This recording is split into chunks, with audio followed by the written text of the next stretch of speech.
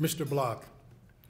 Mr. Bloch has not just been an investor in arts, higher education, and healthcare, but a partner to the leadership of the institutions advancing these causes. So many current and future community leaders are products of the Bloch School. I was encouraged by Bill to write a book about World War II and the experiences of Kansas Cityans in that war. And it was only then that I just learned about Henry's 33 flights as a navigator on a B-17 flying out of England with the 8th Air Force. And very few survived to fly 33 flights. Henry was, he had a very heroic career with the Air Force. As Ed mentioned, Henry had 32 or 33 flights, I think, as a navigator.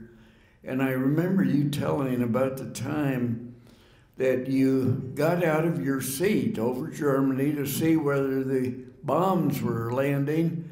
You got back to your seat and you found it was blown out. So we all have had some very unusual experiences. Henry Bloch never gave up. I can remember hearing all the stories about you when you started your business and how amazing it was. Henry said, well, you know, we never had any money, and I wasn't really an accountant and didn't know that much about bookkeeping. He's so gracious and so self-effacing, obviously. But he said, I just thought that if I hired people smarter than myself for every position, I might be able to make it. I think we're very fortunate, all of us, to live in a city like Kansas City. It's a wonderful, wonderful place to live. It's a wonderful place to raise a family. I have a debt to the community. I really have a debt.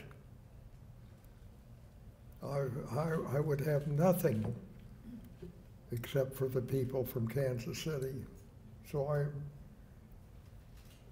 indebted to them, and I'm indebted to the people that live here. They have made H&R Block successful, and I feel very, very, very, very fortunate